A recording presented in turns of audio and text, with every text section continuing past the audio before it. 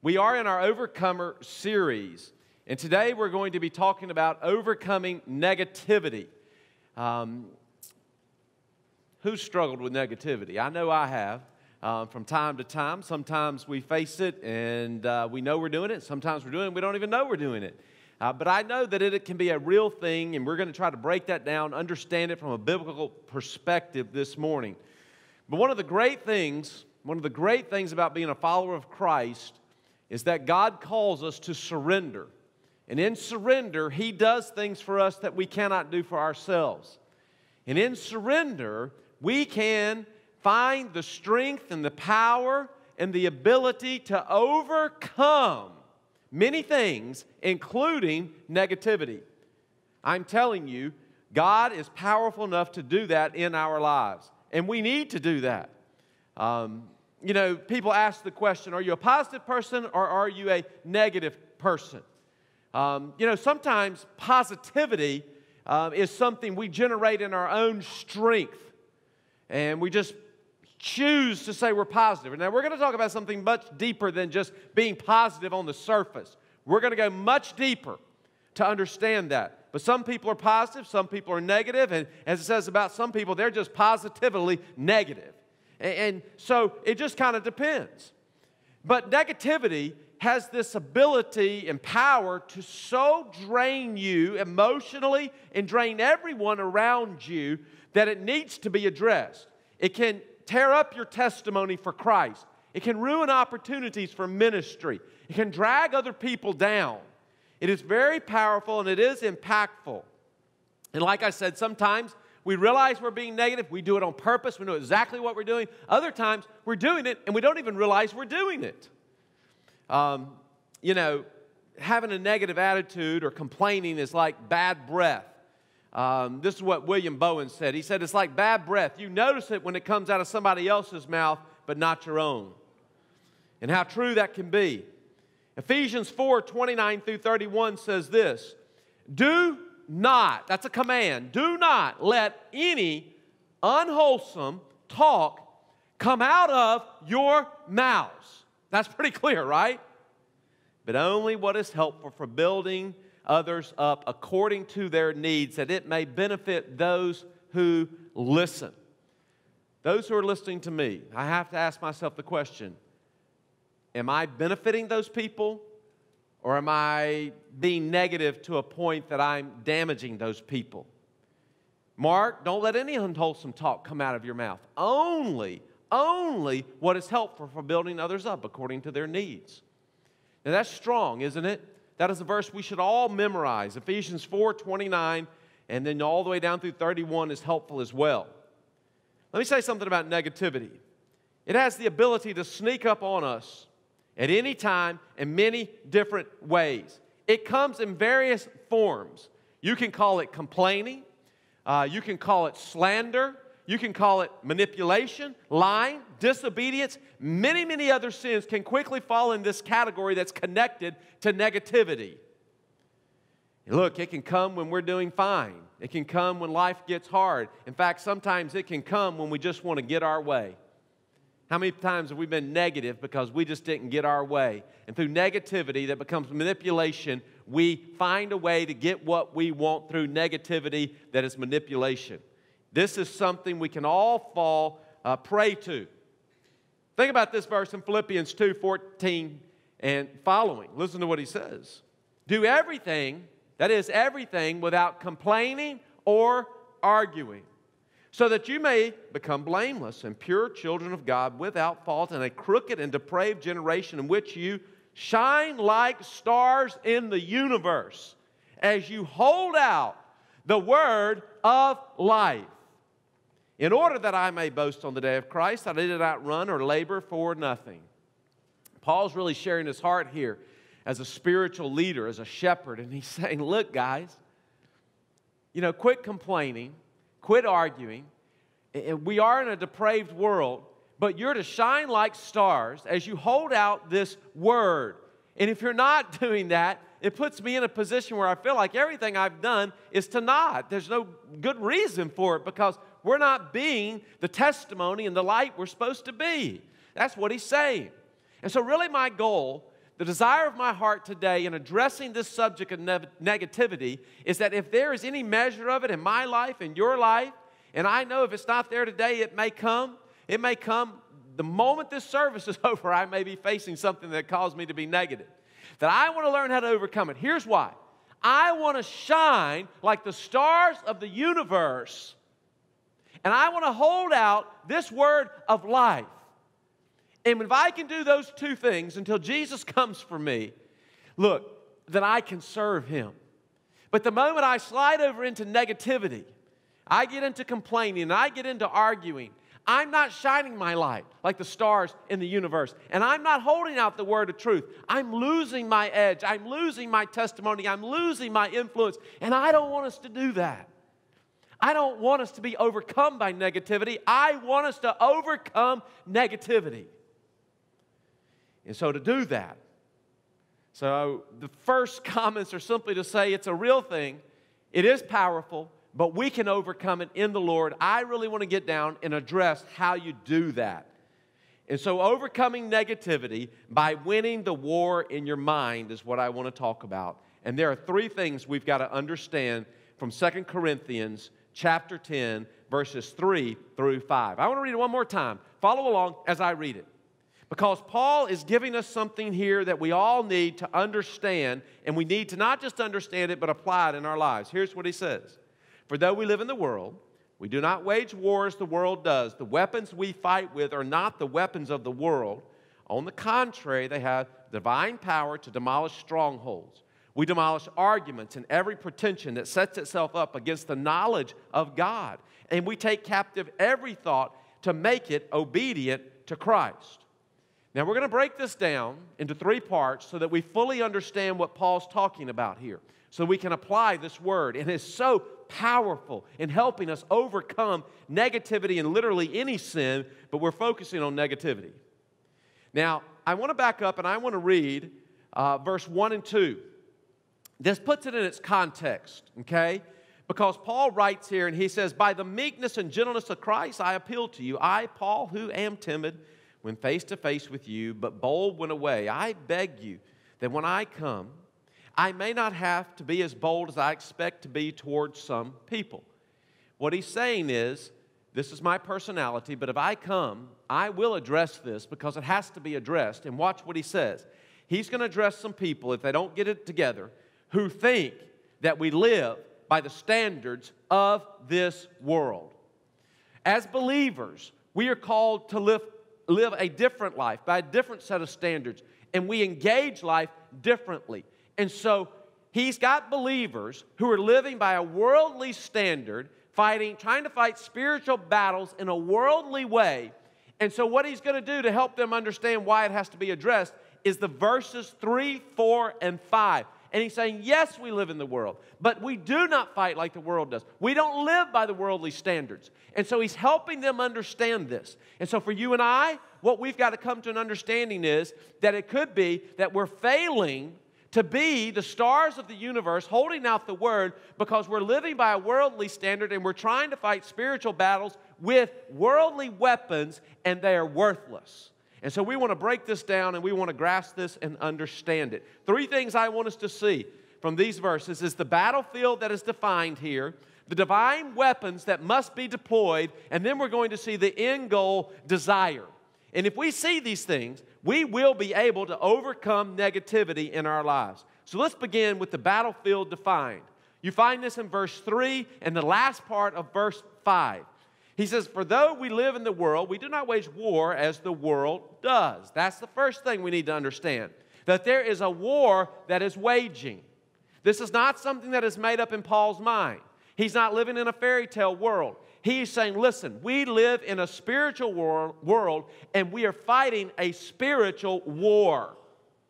Some people have defined this or identified it as the invisible war.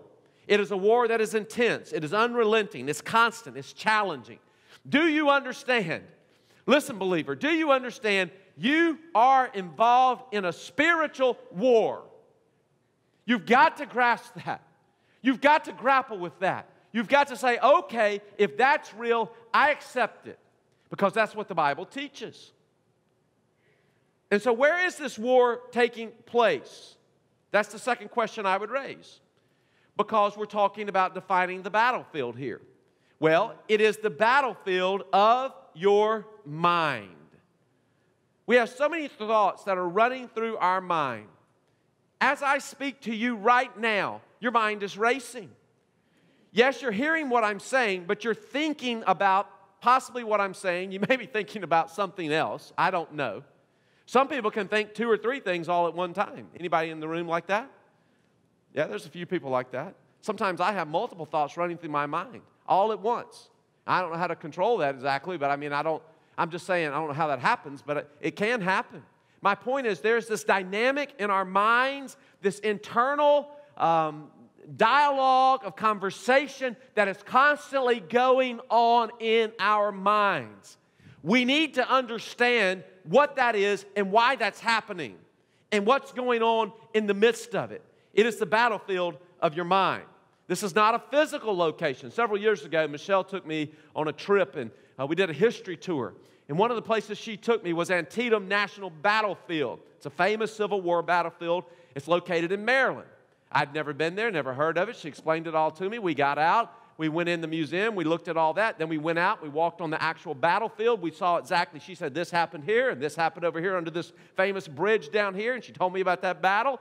And that's an actual battlefield, right? It's physical. We know historically what happened on that battlefield. And so we identify with that. We say, we know what happened right here on this battlefield. That's a physical battlefield. Now, to get us a little closer to an understanding, we know today, which sometimes it's even hard to understand this, but our military fights a cyber war, right? That's ones and zeros, the binary stuff, traveling through cables and airwaves, and it's a war. It's a battlefield with ones and zeros running through the air somehow. Can you understand that? Is that not true? Matt's not, yeah, we got some people that live in that reality, and it is true. But do you understand that? I don't even understand really how a text message works, but somehow it works, right? Now that's a battlefield that's a little harder for us to grasp because it's not physical. So you got a physical battlefield, you got a cyber battlefield. Well, let me tell you about this battlefield, if you can grasp those two. This is a mental battlefield that rages in your mind. Do you get that? Do you understand that? It's true. To help you grasp this, you have to come down to the second part of verse 5 where he says this, and we take captive every what? Thought. That word right there, the word thought, is a key word to help us understand and define the battlefield that it is in our mind. Now, there's some believers who are still trying to figure this out, that we're even in a war, a spiritual war. There are others who understand it, but they haven't figured out how to fight the battle and win the battle. They just get frustrated in the midst of it and become just defeated constantly in the midst of it. But today we're going to unpack this so we can understand how to win the war of our minds. We cannot use human weapons. We must fight this spiritual battle with spiritual weapons. Listen, the reason this is so important to the enemy, Satan, is he knows that if he can capture your mind, he captures your life.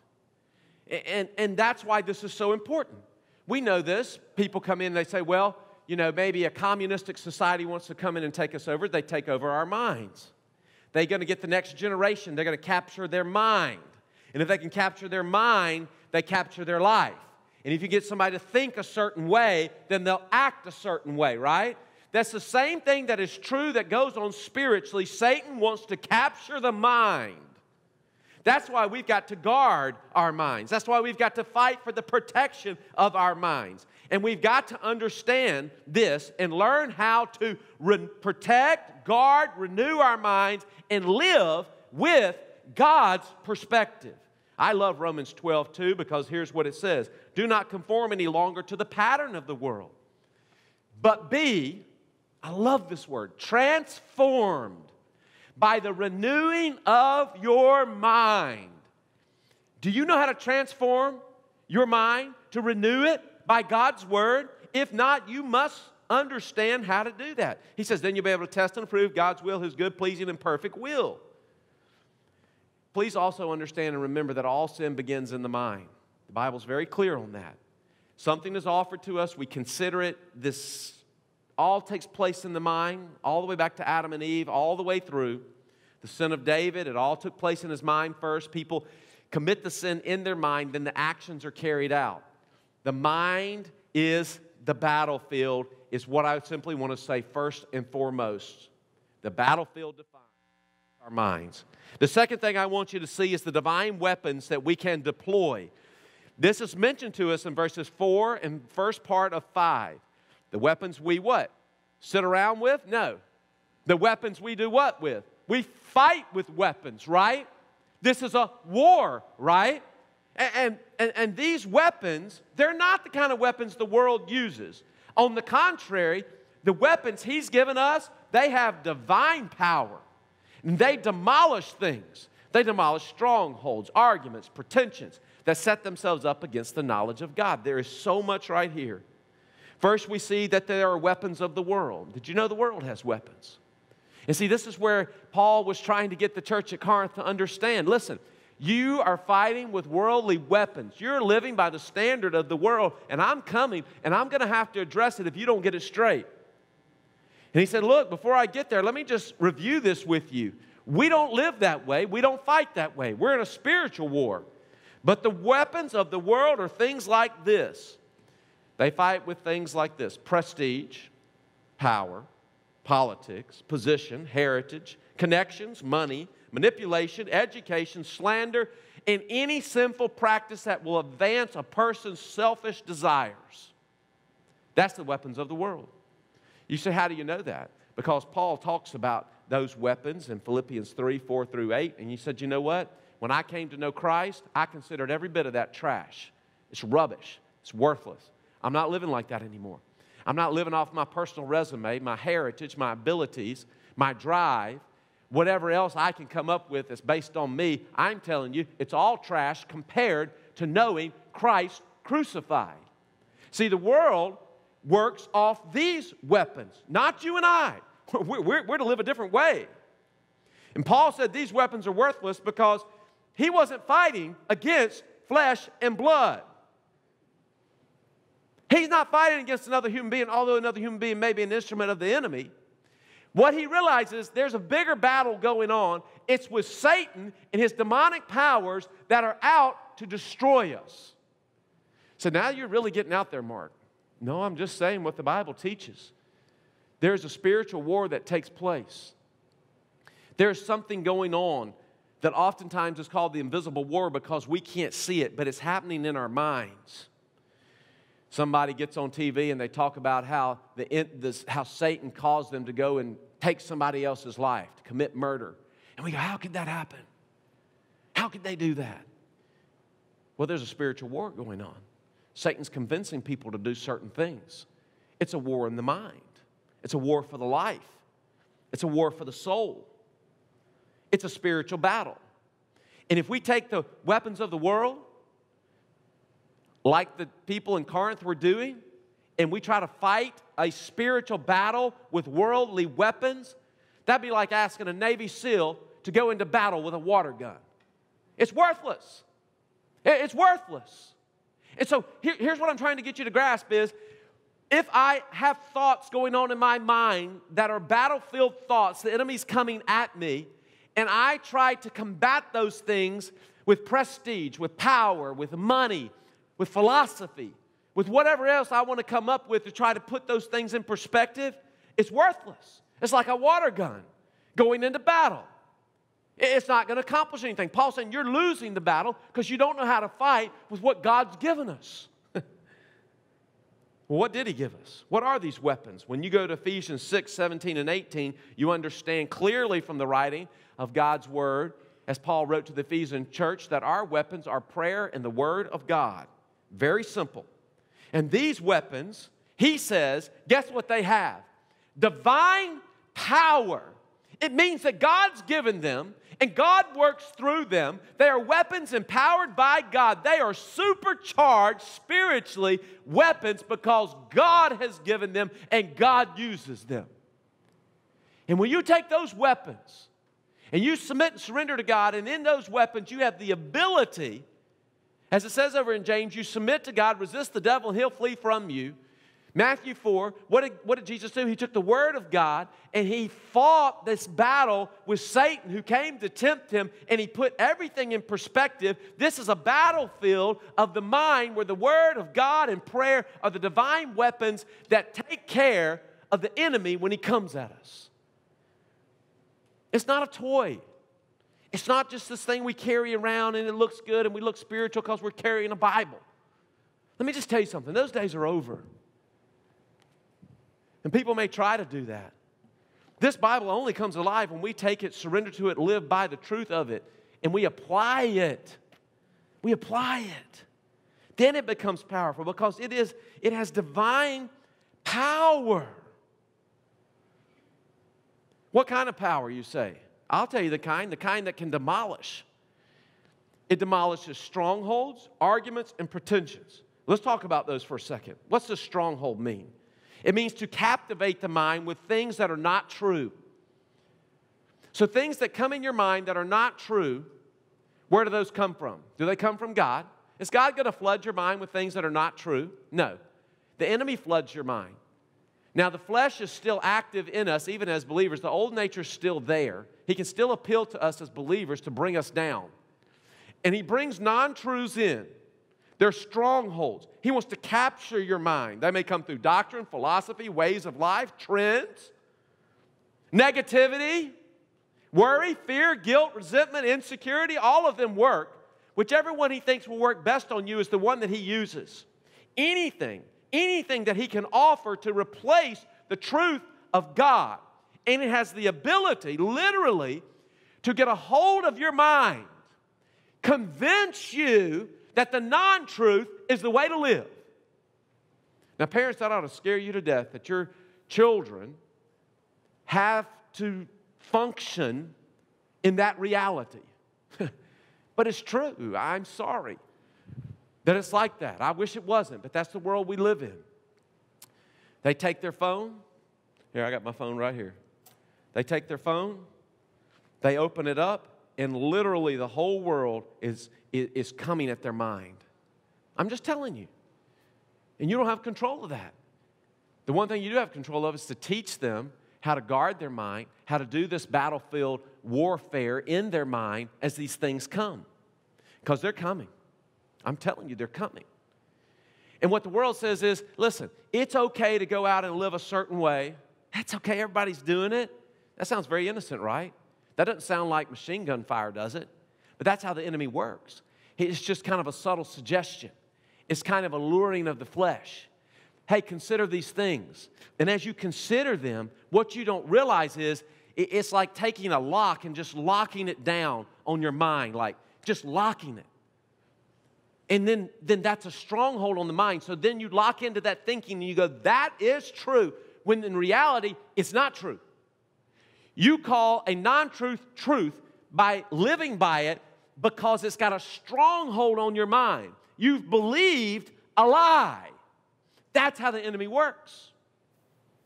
You believe that's okay or that's right or whatever it is, but he's worked on you in such a way it grasps a hold of your mind, convinces you it's true when it's not. That's a stronghold. So what do you do with that? You got to demolish it. You got to take a hammer to it, man, and just demolish that thing. Because that's what the weapons that have divine power have the ability to do. Through the Word of God and prayer, you take that thought and you demolish it. I mean, you demolish it, right?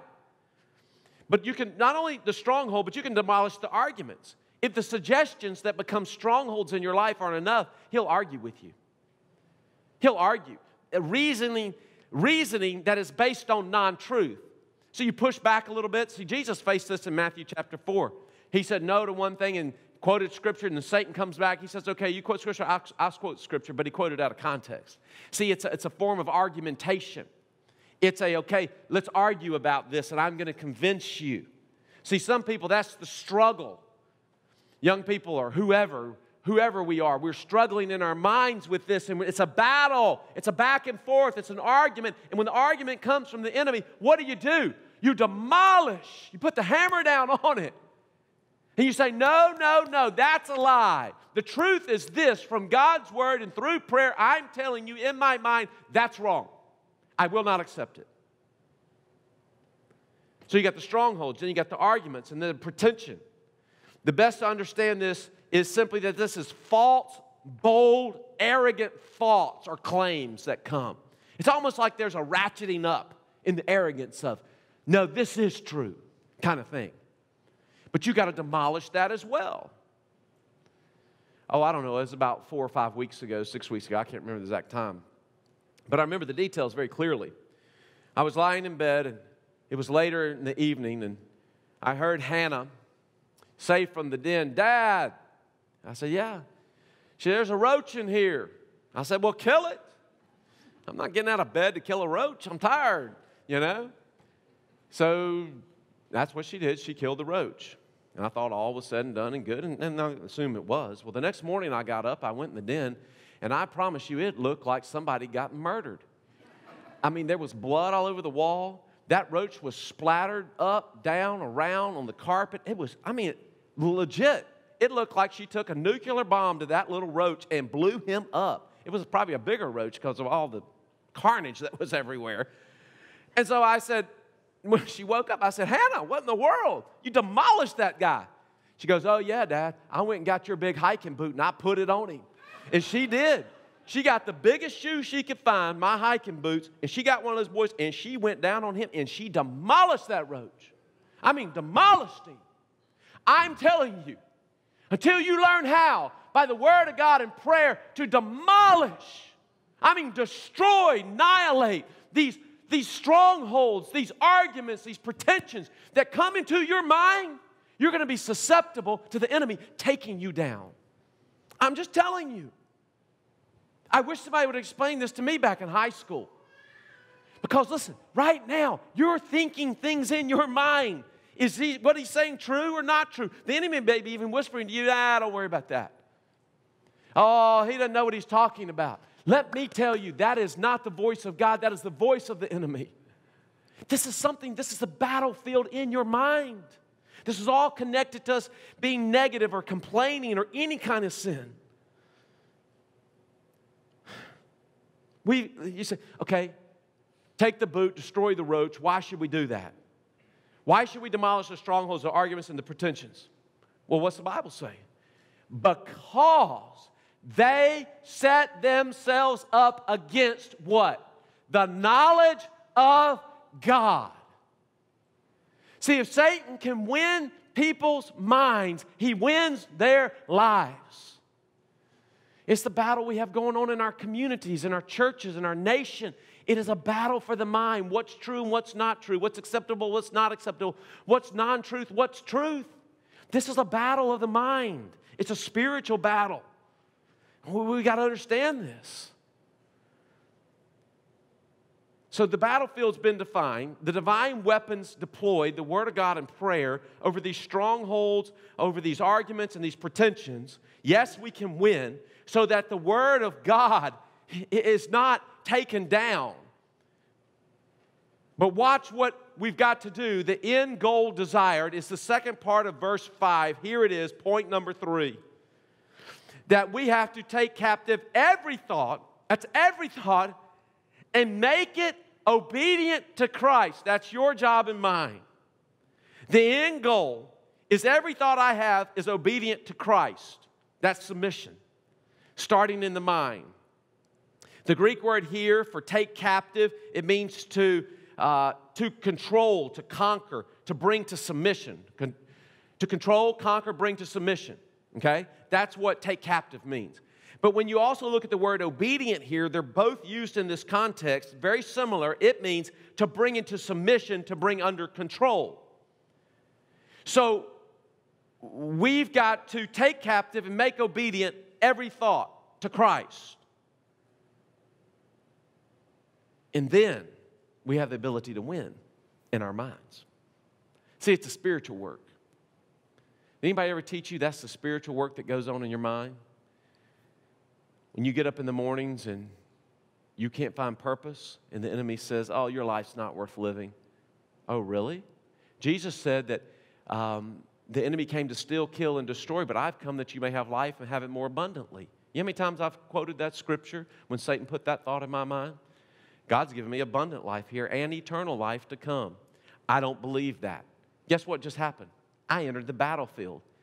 The waging spiritual war where Satan wanted to make a suggestion to discourage me, to keep me from fulfilling the will of God.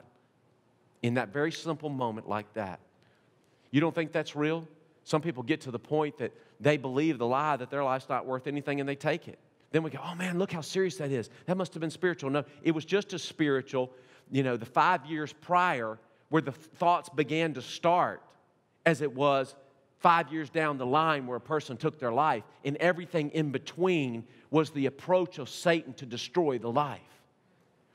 It's a battlefield in your mind. How do you win? You win with the Word of God and prayer. You take every thought captive. You make it submissive. You bring it under control. So look, there's 4 ways to win in this war in your mind. These are very practical. I want to give these to you. It kind of culminates everything that we've been talking about, and I want you to write these down. The 4 ways to win, if you believe anything I've said is true, and it is, I hope that you will believe it, you'll write these down. The first thing I want to say to you is you must realize that not everything you think is from God. Not everything you think is from God. Satan loves to offer non-truth suggestions to the mind so that our sin nature is naturally drawn to those non-truths. But you can't trust your mind. 1 Timothy 6:5 says it's depraved. Romans 8:7 tells us it's sinful. 2 Corinthians 3:14 says we can have a dull mind. In 2 Corinthians 4:4, we are blinded by our minds. In 2 Timothy 3:8, it says we have a corrupt mind. Did you know that your mind has been broken from the beginning because it's been tainted by sin? You can't trust your mind. And not everything that comes in your mind is from God.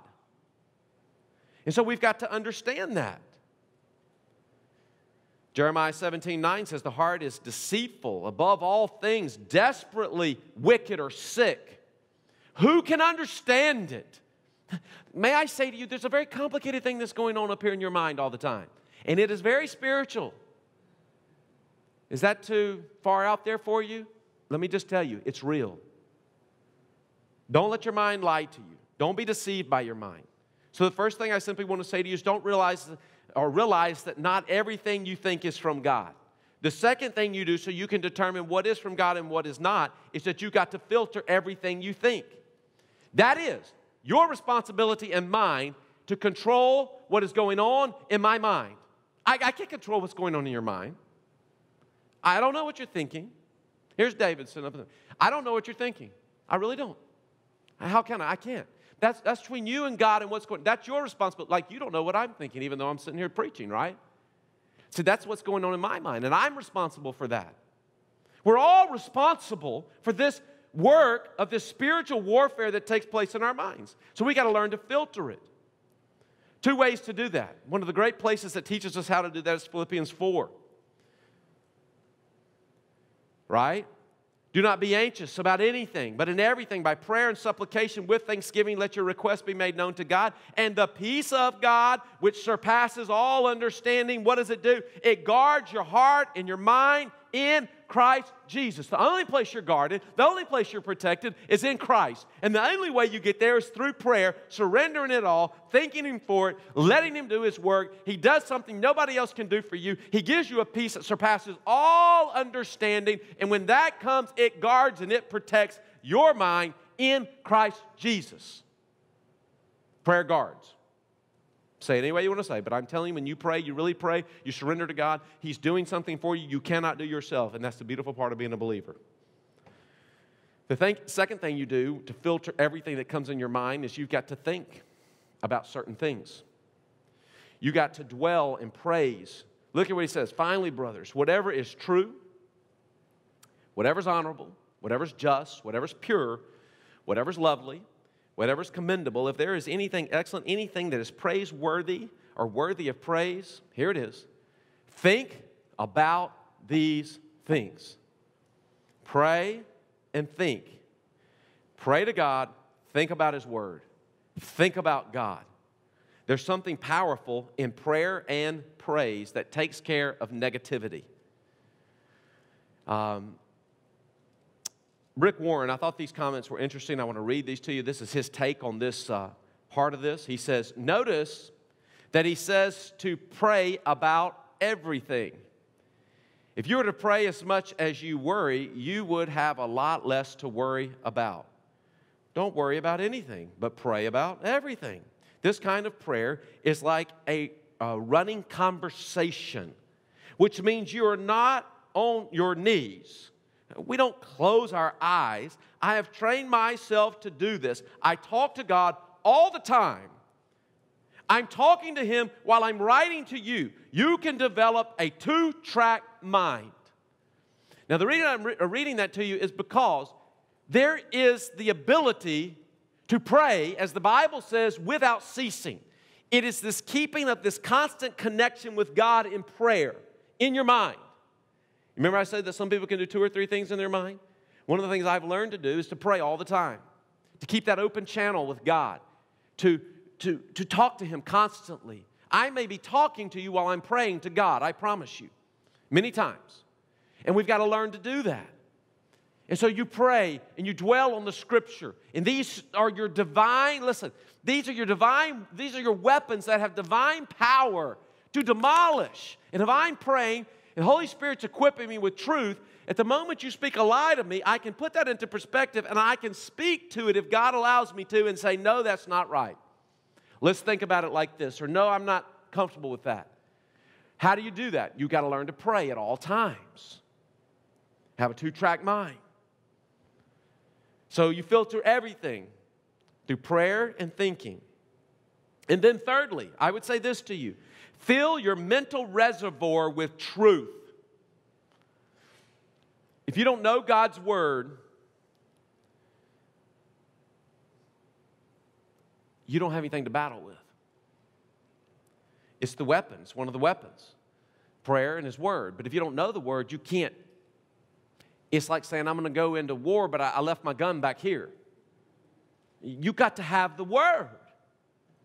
Jesus, in Matthew 4, just go read it. Just see how He did it. He was our example. Every time He spoke the Word is how He put things in perspective when He dealt with the enemy. He used the Word. So you can resist for a moment, but if you don't resist, remove it, and replace it with truth, it just keeps coming back. I think in Colossians 3:15 through 17, this first part of verse 16 I love. He says, let the peace of Christ rule in your hearts, since as members of one body you were called to peace, and be thankful. Let the word of Christ dwell in you richly. That means have a deep, full reservoir of mental truth. Then you're getting ready. You've got something. There's more to you than just your opinion. It's God's Word. So fill your mental reservoir with truth. That's why you should meditate on, memorize God's Word. This is not just something we ask people to do because it sounds spiritual. It's the need that you have to win in the war of your mind. The fourth thing I'd give you is this. Identify your triggers and your taproots. What in the world are you talking about? Let me tell you what your triggers and your taproots are. Your triggers are those things that lure and push you into sin. It's what some people call the tipping point. It's that, a parent is stressed out and the kid comes and they say one thing or they do one thing and the parent just, they pull the trigger. You know what I mean?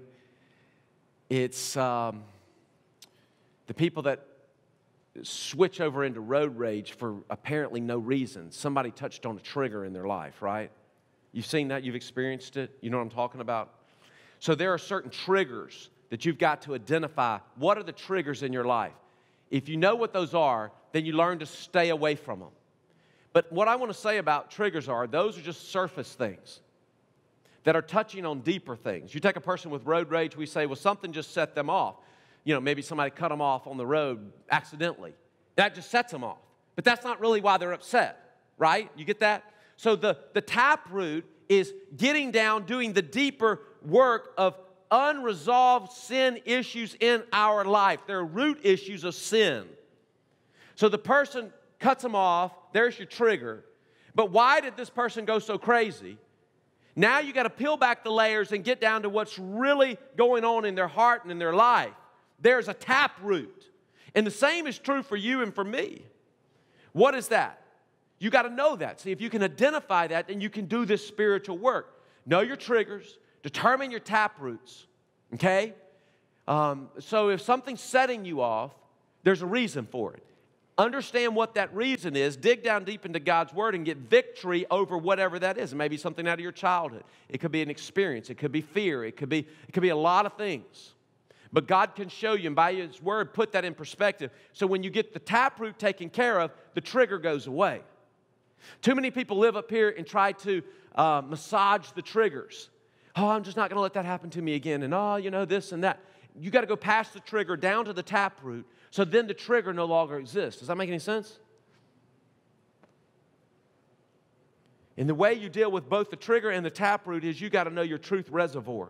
That means you got to know verses that address your trigger, then you got to know verses that address your taproot. And that's very basic and that's very quick. But what I'm trying to say to you, all of it is, whether it's the trigger or the taproot, you're getting God's perspective on whatever it is in your life that you need to get perspective on. And whatever that is, and I don't know how this works, but Satan knows it, and he comes and he offers a lie when God says, here's the truth. Which one are you going to choose? And that's what's going on in the mind.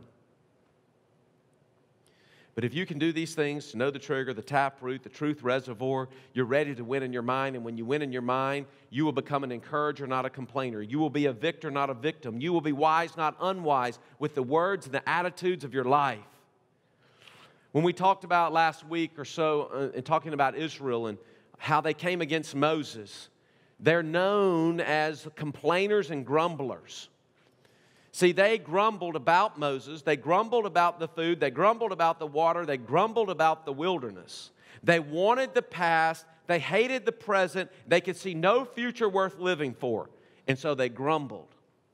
But here's what you got to understand. Moses' name was put in there, but ultimately, they were not grumbling against Moses, they were grumbling against God.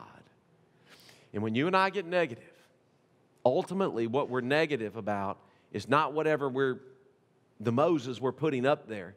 We're really, ultimately, as a believer, we're grumbling, being negative against God. These grumblers, they're gripers. It's never good enough. Grumblers are grumpy. It's always bad. Grumblers are gloomy. It will always fail. You show a grumbler a glass of water and ask if it is half full or half empty, they will say, I don't know, but the water is probably polluted. My desire is that we shine like stars in the universe as we hold out the word of life for the glory of God. We can overcome any and all negativity. Let's go to the Lord in prayer.